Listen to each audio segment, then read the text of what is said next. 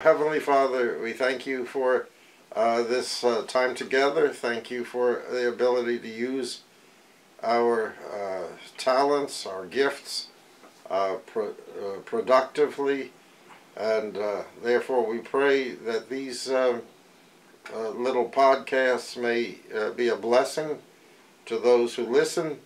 May it help people get out of themselves and look at the Word of God and their faith and their practice as important, and therefore free people from the heaviness of introspection and self-inspection. And we pray that you would use these tapes for your glory and the hastening of the coming of your kingdom. And we pray in Jesus' name. Amen. Hi, this is Eric in New York City, and I'm producing podcasts. This one is first in a series. It is especially for my friend Joan in Connecticut.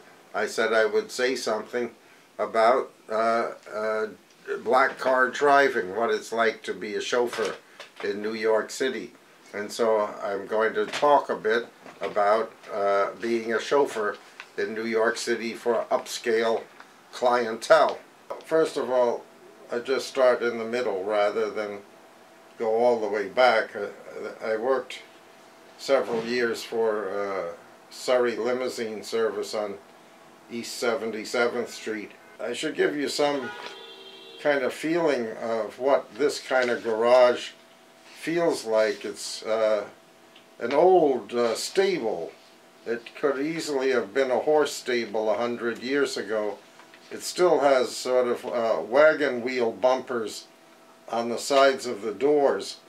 I don't know if you know what a wagon wheel bumper is, but it's a rising iron structure on the side of the door, and the wagon wheels, if they hit it, would slide off it, and so they wouldn't crash into the jamb of the door and break off the wheel. And so it's an old building, big old loft, and just disgustingly dirty. I mean, upstairs is totally a horror, and the bathroom is so bad that I called the Department of Labor, and they came and investigated and forced Surrey to improve the bathroom. I learned from working with Surrey that it's against the law to have no bathroom, or a bathroom that's difficult to use. You have to have a readily accessible bathroom. These garages can be, awfully stark places. They're, as I say it sometimes, it ain't Hollywood. These are not pretty people, and they're not pretty situations. And Surrey is owned and run by Mr. Chulo. He's rather a dynamic individual. He likes to wear tight, silky shirts, open at the collar, strong men's cologne, and he talks loud, has a girlfriend around, and with the girlfriend, a couple of her daughters.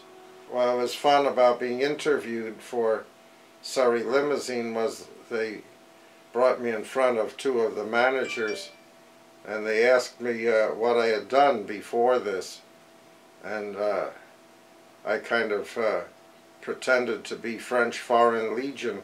I said, I thought when you become a limousine driver, you can be secretive about your past. And they said, yeah, so you're hired. They seemed to agree with me. Sometimes called me gentleman's gentleman because I went to Harvard, but eventually these people realize that I'm a flake, a lightweight, and no great threat, and then they fire me. And I'm not so good as a driver, and I'm not so good with passengers. Some of the passengers like me, but some of the passengers complain. about me that I'm too old, too unsteady. There's always something wrong. Didn't help with the suitcase. At these prices, this service isn't good enough. I complain right away with these companies, and I've worked for 4 or 5 of them, that I can't work late Saturday night or Sunday. Late Saturday night is insanity. It is just often very, very difficult on Saturday nights driving a limousine in New York. And I'll tell you on another podcast about a Saturday night in New York. The other thing is that I say I have to get off on Sunday because I go to a Protestant church on Sunday. Sometimes they're very cool about that. That means they don't like it. But always these companies fold because it seems to be a federal law in America that you cannot prevent an employee from having commitments that are moral and religious on the weekends, for the Jews Saturdays and for Christians Sundays. The attitude towards customers was that you don't have to talk to them much, don't get involved with them, that they are sort of like angry dogs. You don't want to get them angry and barking or biting. And so they advised us to be very quiet with the customers. Don't look them in the eye. Don't try to get too friendly with them. So that was part of the attitude towards the customers. Here's an example of my early days at Surrey, which I greatly appreciated. They sent me out on this Saturday night, and I go out with a Greek shipping tycoon, and he takes me down to the meatpacking district, and he calls every hour or so and says, "Meet me here," and I studiously meet him there, but he's not there. And then he calls up and says, "Okay, meet me here." And again I go to the address and he's not there. And finally at 5 o'clock in the morning he staggers into the wrong car. He's been drunk and gets in the wrong car and drives off in the wrong car, even though it's a Surrey car.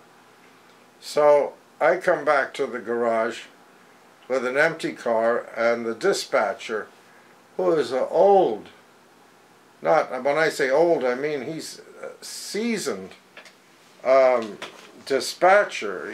He has bad walking problems, and he's grumpy and tough.